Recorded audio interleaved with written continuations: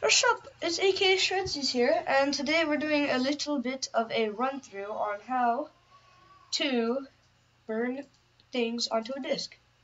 So, listen up, you hacking hackers, you Shredsies, you.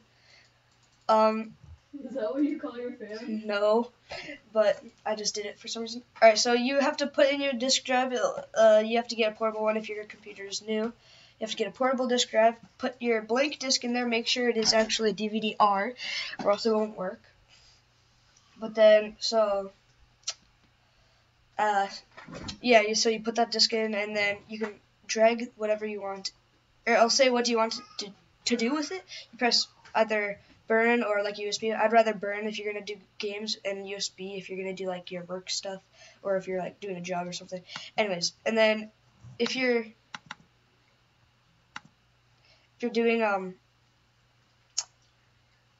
like games, burn, like I'm doing, I put burn on. So usually you'd want to do that. Then since it worked this time, because last time we were recording it didn't, you just have to press burn to disk, and this is going to be the name, and so here we go.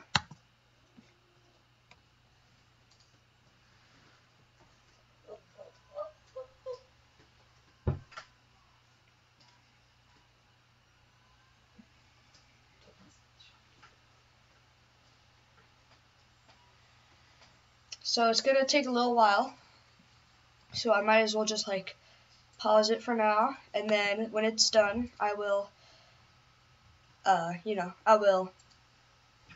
Okay.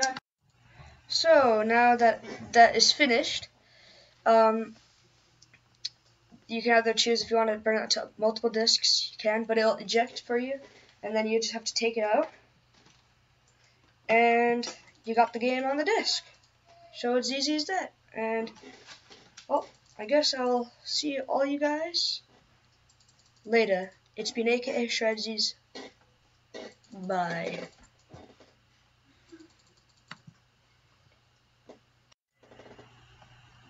That worked pretty good.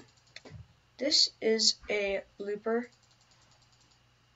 I sort of just like, I forgot to tell you that you had to press finish, so like I said, this has been Bandit, not Bandit, that used to be my name, aka Shredsies. See y'all later. I'm out.